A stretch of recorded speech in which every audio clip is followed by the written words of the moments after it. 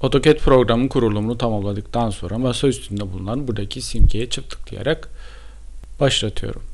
Program açılırken karşımıza bir ekran belirliyor.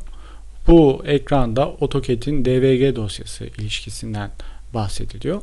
Buradaki seçimlerden kısaca bahsetmek gerekirse, bilgisayarımızda bulunan DVG türü dosyaların AutoCAD ile sürekli olarak ilişkilendirmesini istiyorsak en üstteki seçeneği seçeceğiz.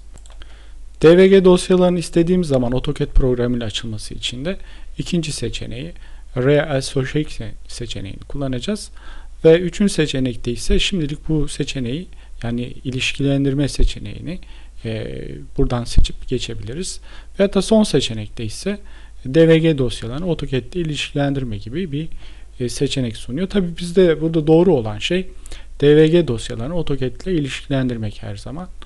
Bu nedenle en üstteki seçeneği tıklayarak seçiyoruz. Program açılırken de bu sefer yeni bir pencere daha karşımıza çıkıyor.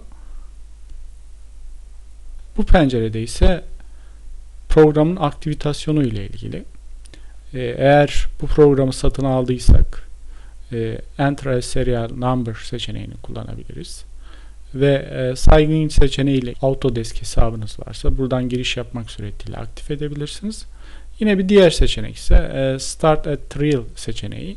Bunu 30 günlük olarak kullanımla buradaki butona tıklamak suretiyle kullanabilirsiniz.